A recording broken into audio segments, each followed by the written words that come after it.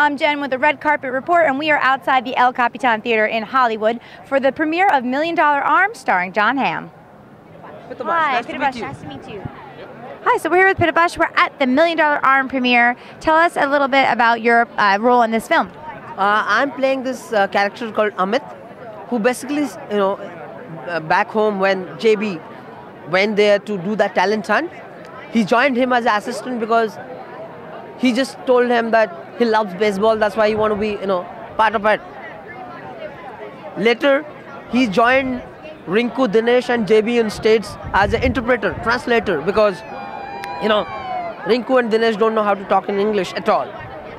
And he has his own ambition too, because he loves baseball. So, and he knows this fact that he is not eligible to play this game physically. Physically he's not eligible to. It's about, a lot of power you need. But he loves the game. That's why he wanted to associate with the game in any form. And do you personally love baseball? Are you a big baseball fan? Now I'm loving it.